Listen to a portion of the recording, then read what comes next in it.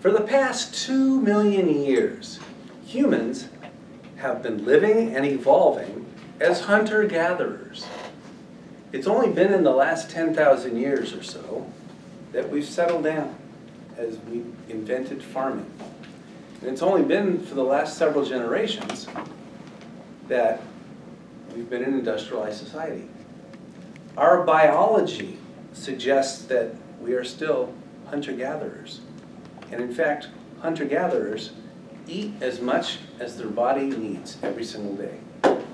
Yet we continue to consume more food than our body needs. This has led to an obesity epidemic that is ravaging the Western world.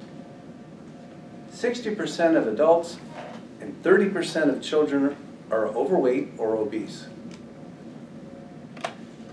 What I'd like to explain to you today are some surprising facts so you can digest these facts, and some very incisive research that has shown that the relationship between food, exercise, and weight is different than what you thought,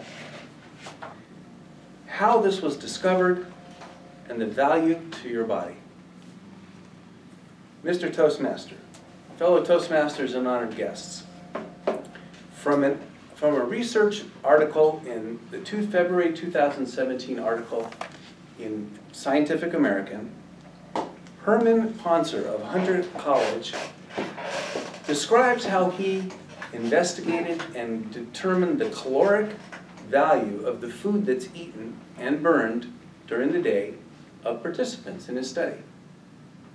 Participants drank small, very expensive bottles of water that are laced with radioisotopes, deuterium and oxygen-18. Analyzing the concentration of these isotopes in their urine helps calculate the amount of carbon dioxide that's burned and therefore the caloric burn rate they go through during a day. His surprising conclusion, which is contrary to received wisdom, is that regardless of the amount of exercise, the amount of activity that's done, humans burn about the same amount of calories on a regular basis every day. His particular study was in Africa. He found one of the few remaining hunter-gatherer tribes, the African Hadza group. And he went through and explained, and they did a whole study using this doubly labeled water method to determine what their caloric burn rate was.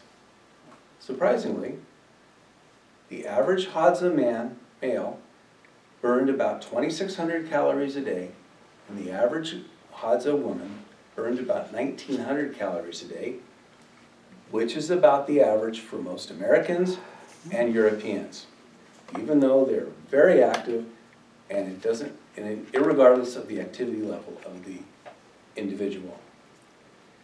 Several researchers at Loyola University in Chicago gathered the results of 98 studies that were done around the globe on this very subject, and found the exact same result. No matter the population, no matter the activity level, humans burn about the same amount of calories every day. So it wasn't the calories that they were burning, it was the amount of calories that you're consuming that makes a difference in your weight. In fact, some of the studies even looked at animals.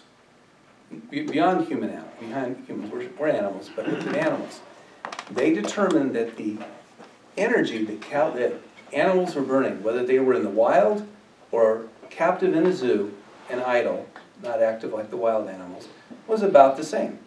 So activity levels, they determined and finally decided, was not the reason. Your car burns gasoline to produce power, to energize the engine. Humans burn calories to power the mitochondrial engines in your cells. If you give your car too much gasoline, it'll just spill out. But if you give your body too many calories, it'll be stored. In conclusion, obesity is not a result, obesity is a result of gluttony, not sloth. You can't outrun a bad diet. Exercise is a poor tool for weight management. However, exercise is very important because with exercise, there are tremendous benefits to the body, for the brain, for the immune function. So whether you exercise if you exercise at all, you should be exercising for your fitness, not for your weight management, because it's been proven that it doesn't make a difference. My wife follows Weight Watchers. Weight Watchers is on task.